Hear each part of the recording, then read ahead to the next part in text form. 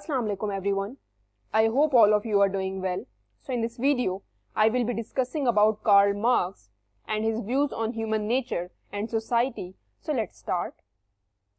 So who was Karl Marx? So Karl Marx was born on 5th May 1818. He was a German philosopher, economist, historian, sociologist, political theorist, journalist and socialist revolutionary. He studied law and philosophy at the University of Bonn and Berlin.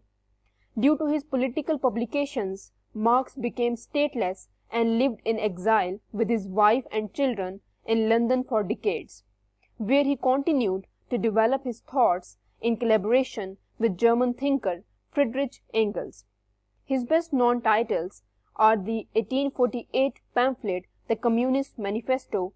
He died on 14 March 1883. So what are the views of Karl Marx on human society and human nature? So his first view is that society as an interrelated whole.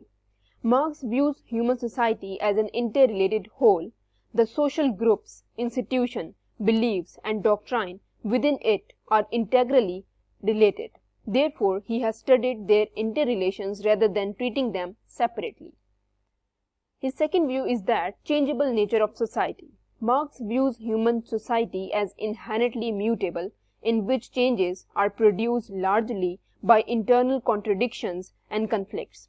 Such changes, if observed in a large number of instances, according to Marx, show a sufficient degree of regularity to allow the formulation of general statement about their causes and consequences. Both these assumptions related to human society. So the third viewpoint of Karl Marx is that human nature and social relationship.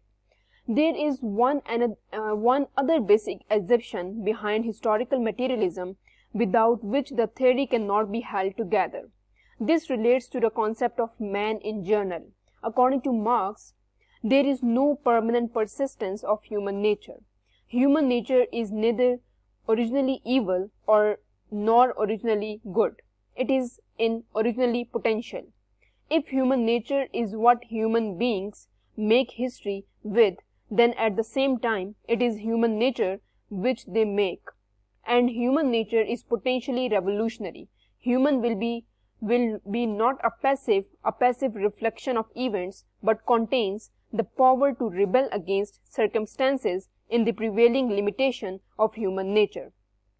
It is not that people produce out of material greed or the greed to accumulate wealth, but the act of producing the essentials of life engages people into a social relationships that may be independent of their wills.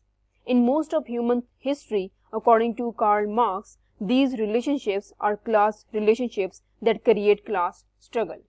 So basically, in this video, we discuss about the introduction of Karl Marx, his personal life, as well as his views on human society and human nature. That are the three views that we discussed already. If you have any queries, you can ask me in the comment section. Please like, subscribe and share my channel. Thank you for watching.